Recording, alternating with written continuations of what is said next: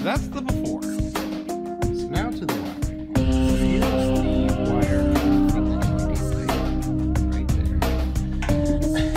This is how I installed my rock lights. I basically used hot glue and stuck them to the bottom. As you can see, this has been on for a very long time.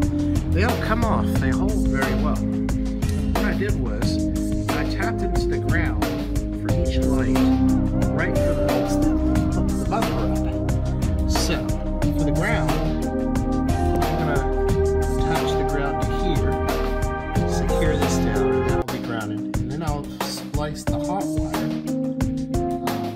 and then take that into the ground that boot inside the Jeep, where I get my 12 volts from a reverse, where the camera also goes in as well.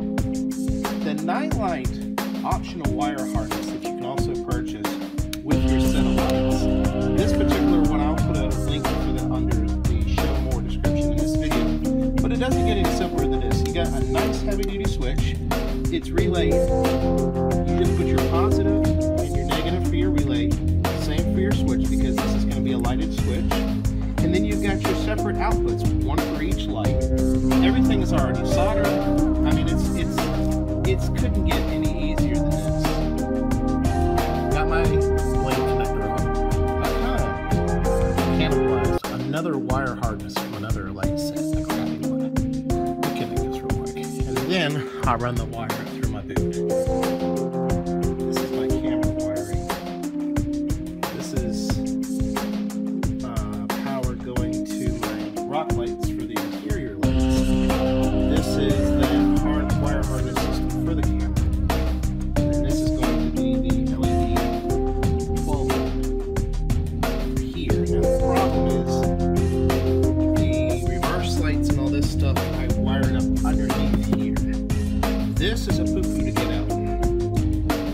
If you want to see how to get into your reverse lights and how to run the wire to your reverse lights, go back to number 1 video of my camera installation video. I think it's either video 1 or 2. It'll show you the correct way that I got the 12 volt source. What I'm going to do is I'm going to separate these two wires right here.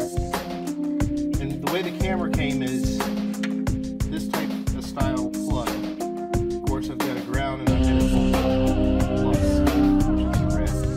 And as much as I hate using these things, I'm going to use a splice tap cable.